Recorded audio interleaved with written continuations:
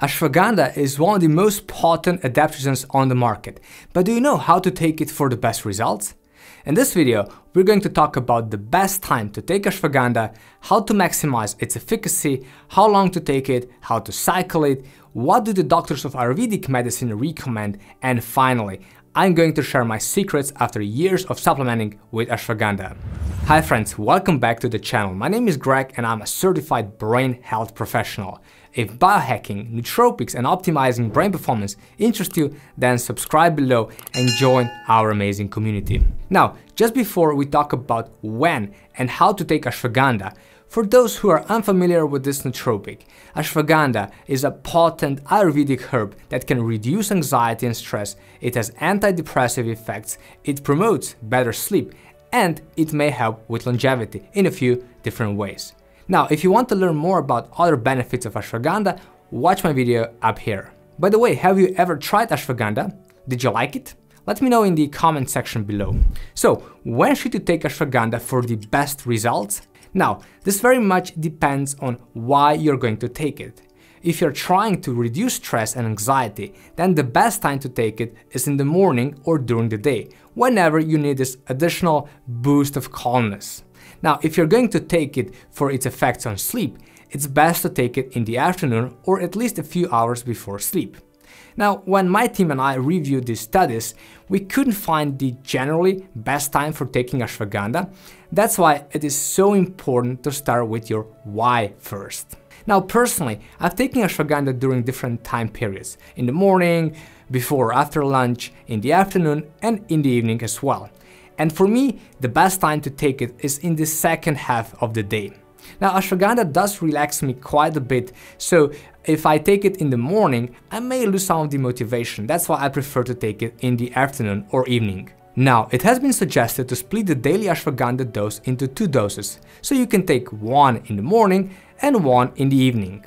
The reason being that the biological half-life of ashwagandha is believed to be from 1 to 4 hours. Studies in animals, for example, show the half-life around 1 hour, which means that the effects of ashwagandha generally last for up to 8 to 10 hours max, but this also depends much on your personal biochemistry. However, I've spoken to a few Indian doctors of medicine and they all suggested to take ashwagandha just once daily, so I believe for most people that's the best way to go about it. Now, the second question I want to answer in this video is how long can you actually take ashwagandha to get the most out of it and to avoid tolerance?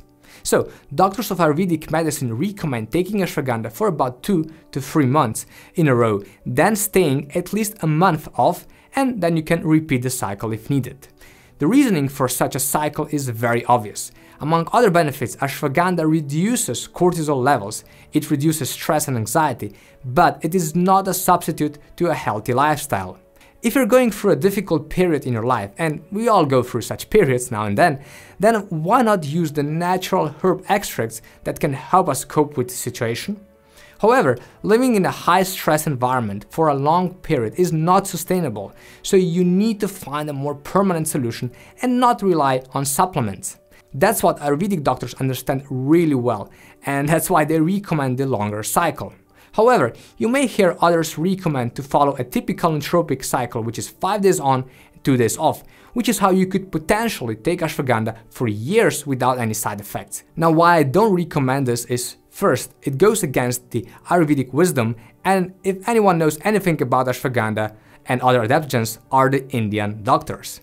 Second, you're going to rely on ashwagandha for too long instead of making a lifestyle change that has caused stress and anxiety in the first place.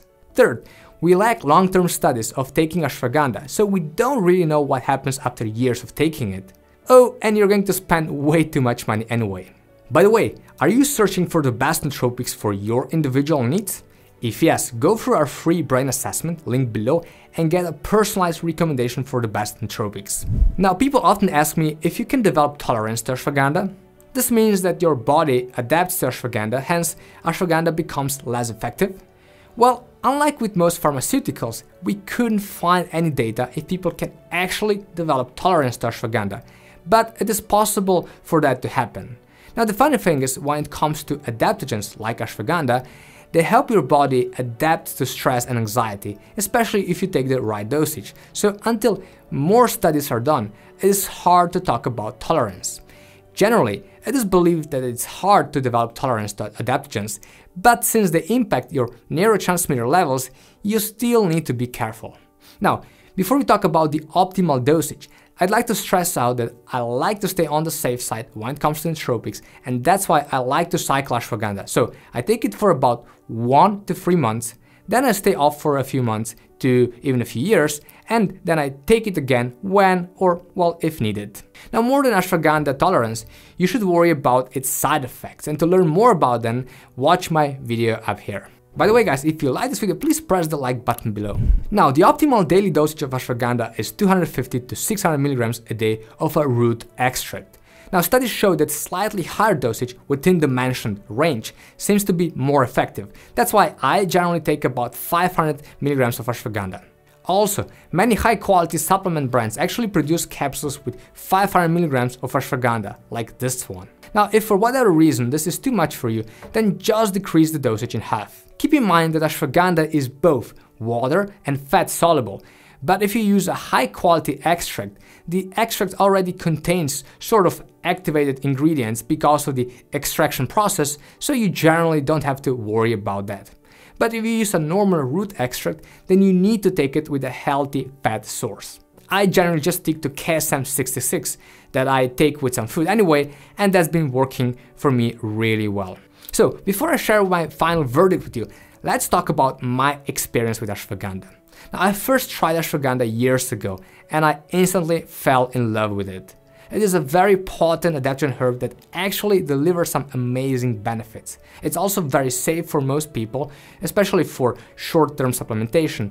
And if you follow the recommended cycle, you most likely won't experience any adverse side effects. At least I didn't experience any. Now, here is one capsule that contains 500 milligrams of ashwagandha extract. In particular, this one contains KSM 666, which is the branded ashwagandha extract and one of the most quality and premium extracts on the market.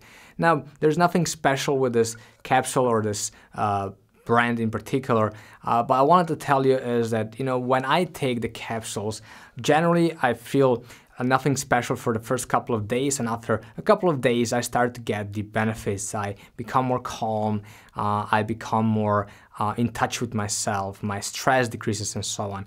But some people may experience some side effects. They may feel nauseous, or they may have like a stomach pain or something like that. And if this happens to you, the first thing you can try is decrease the dosage. The second thing you can try is to take the capsules with food. This is what I usually do anyway. So try to do that.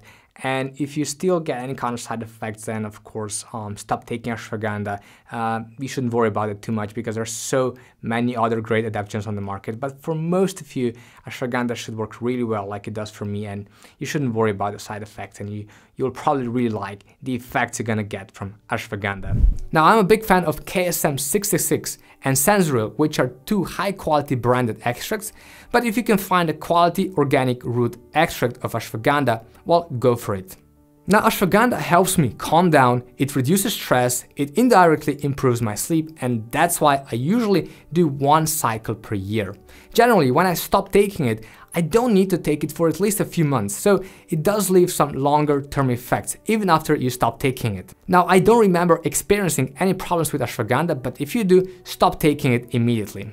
By the way, ashwagandha is not recommended for pregnant women, for people with hyperthyroidism, for people with autoimmune conditions, and people who take a few specific types of drugs like anticonvulsants, benzodiazepines, and barbiturates. So if you take any of the mentioned drugs, do consult your doctor first. Overall, ashwagandha is a great and safe nootropic that does what it promises to do, but it is not a substitute to a healthy lifestyle. However, when you're going through a hard period in your life, ashwagandha can definitely help you out. Now, if you want to try it, you can find links to my favorite ashwagandha supplements below. But if you want to get even more out of it, I do recommend taking it with other adaptogens. One of my favorites is Rhodiola rosea, which was a total game changer for me. Watch my experience with Rhodiola up here. Thank you guys for watching, and I hope to see you soon again. Stay well.